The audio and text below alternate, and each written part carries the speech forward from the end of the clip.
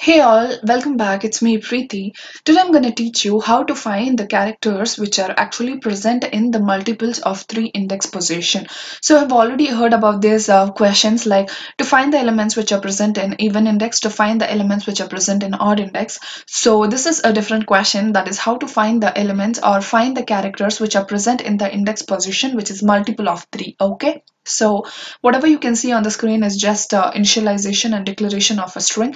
So I've given a string as confused. So now the index positions which are multiples of 3 will be 0, will be 3, will be 6, right? So we're supposed to find the index positions first which are actually multiples of 3 and later display the characters which are present in those. Okay. So we're just left with initialization and declaration. Now I'm going to convert my string to an array. I've already told you why do we actually need to convert, just to perform an operations on the individual elements of the string.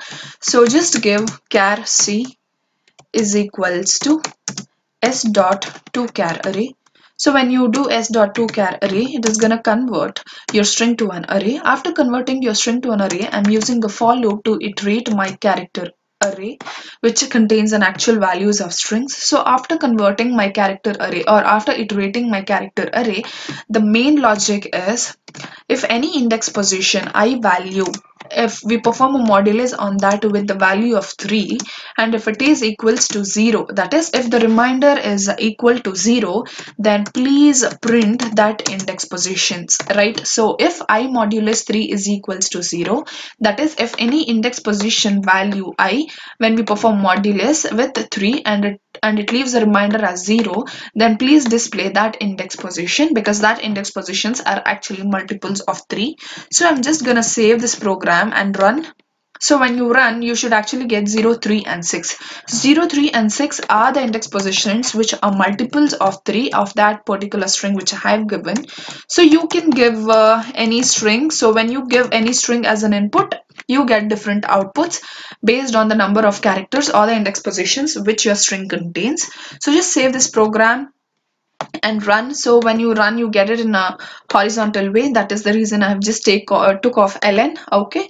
So now I don't want to display the index position, but I want to display the elements which are present in this index position. So I want to display the elements which is present in 0 index position, which is present in 3rd index position and 6th index position.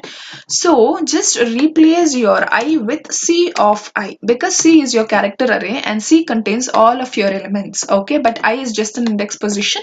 It just prints the index position, whereas C contains all the values of your given string. That is the reason you just give C of I. So save and run your program.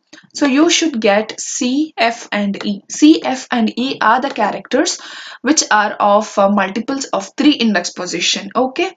So I hope you people understood this program, which is very simple. So if you didn't understand, please do let me know in the comments, and please do watch my previous videos to understand this even more better because I've already explained all the inbuilt methods and the basics. So basics are gonna be the strongest things that you want to learn to understand the further complex programs.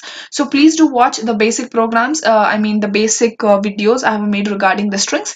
So after watching that, I'm sure that you will understand this program as well, because the only one thing I've used here is to char array, the inbuilt method, which is actually converting my string to an array, right? Yes, I hope you people understood this video. If you didn't understand, please do let me know in the comments, or if you want me to make any different videos on the topics whichever you want to learn, that also you can let me know in the comments so that I can make a videos regarding that, and I can come back in a better approach so you can understand it even more better, right? Yes, if you really did like this video, please do share and subscribe among your friends and tell them how easy it is to code, right? Yes, thank you so much for watching, guys.